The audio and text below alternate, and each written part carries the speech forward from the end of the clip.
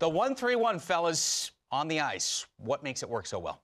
Well, let's take a look at it, and we'll run through it. But you heard what Alex Ovechkin said, is there's a lot of optionality. It doesn't matter how the defenders play. You know you've got options. And the 1-3-1, Stu, it's been around for a while. Yep. It's not that new. I really felt that San Jose took it to another level a few years ago, and everybody seems to have copied it to a higher degree and made it better. Personnel has certainly made it better. But let's take a look at San Jose. Oh, let's start with Tampa's power play first.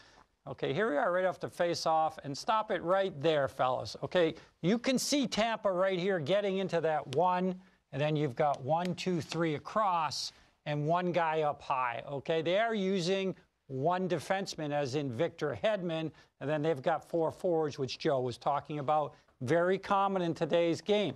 Go ahead and roll it a little bit, and stop it right there. This is an easy play for Hedman. He's got 2 easy options. When I say optionality, this was one on his forehand. This is another one back against the grain. He elects to go to the wall. That's what the 1-3-1 does. It draws a crowd a lot of the time in the middle as you see 3 players tied up. Go ahead and run it again. And there's a shot right there. I love what Tampa does right here, though. It's really remarkable.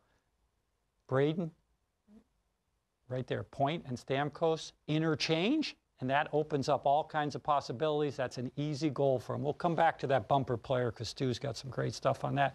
Let's take a look at this one again for Tampa. Freeze it. Right here, you've got your 1, 2, 3 across. Palat down front is your net man. Hedman is up high. Heads are up. High tip potential. One-timer potential with Kucherov. Makes it awful darn easy. Go ahead and run it from there. There's a fake, allows Hedman to come in. Now you got a juicy rebound, ends up in the back of the net. When you have a guy with an IQ like Stamkos, or Point, or Kucherov, or even Palat or Hedman, you got a lot of optionality. Let's see in the next one that we took a look at here, Boston. Okay, another team. It's not just Tampa. Sure, they have the best power play in the league right now, but freeze it right there. 1, 2, 3. Net front presence with DeBrus. Pasternak, we know how dangerous he is. Bergeron, he's in a tip position. Marchand down low, he wants the puck. And of course, you got Torrey Krug, a guy that is a very, very good distributor. Go ahead and run it a little bit. Here comes the shot. It gets blocked. Doesn't matter when you have high hockey IQ. Stop it. Pasternak immediately reads what Krug is doing right here. He releases off of his point, and that's an easy backdoor goal right there. Really wrecks havoc with these guys. They're not sure. There's so much optionality. Go ahead and run the next one, please. Why don't we go to, oh, I don't know. We'll see if we have another Boston. We'll go to another team. Go ahead and pull it up. There's some happy guys. We'll jump over to San Jose now and see what they're doing, because that was a team I mentioned had really started it off. And freeze it right there. Here you go. 1, 2, 3.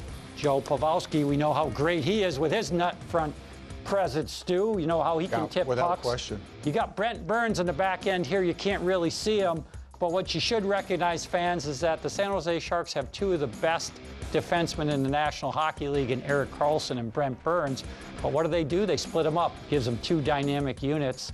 And quite frankly, I like this power play unit better without Erik Karlsson. With this group of guys, he's got his own group. He's been really successful. When you think about it, too, better balance. And this guy is a key cog. We can't see him right in this slot right here, but it kind of, you might even argue there's 2 QBs in all this. It's your half-wall guy and it's your point guy. But Karlsson and Burns in that spot on 2 separate power plays gives you great balance across both your units. Now watch this play right here. Go ahead and roll it. You're going to see a quick bump pass.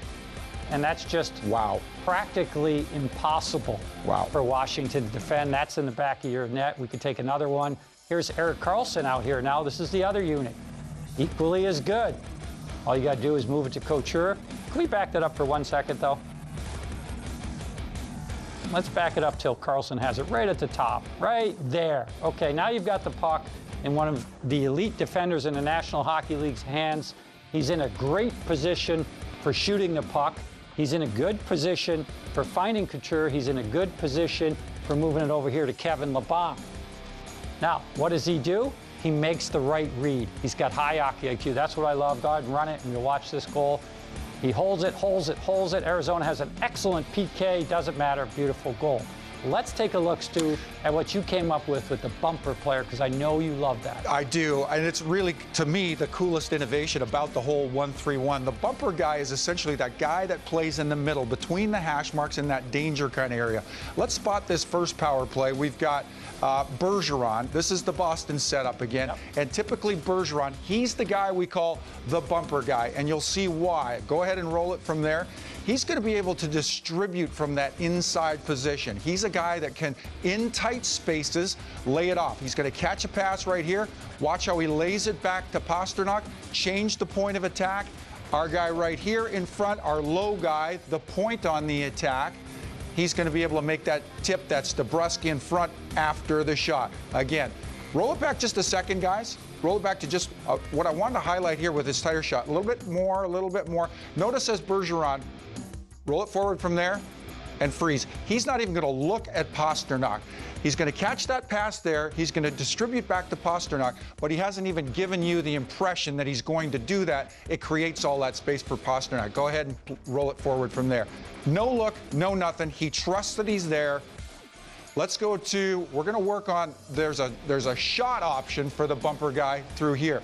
Tampa gives us a good setup, and we've already seen a play like this. Point plays well in here. Point is our guy right here. He'll roll out higher. He's ultimately going to be our bumper guy. Watch the play he makes. This is the shot option for the 1-3-1 for that bumper guy. Go ahead and roll it from there, guys. Watch Point kind of roll into that space. He's ultimately going to take a pass from Kucherov down here. Watch him right there in that bumper spot. Grab it, cradle it, pivot towards the net. Here's a tighter look. Watch Point right here. Eyes on Point. I want you to notice, just stop there for a second. Notice his body position right now. He's actually facing away from the net. He's anticipating, trying to show that he's available for that pass. Watch him pivot towards the net as he catches that pass. Go ahead and roll it. Pointed away from the net, but still manages to pivot. Extremely, extremely dangerous from there.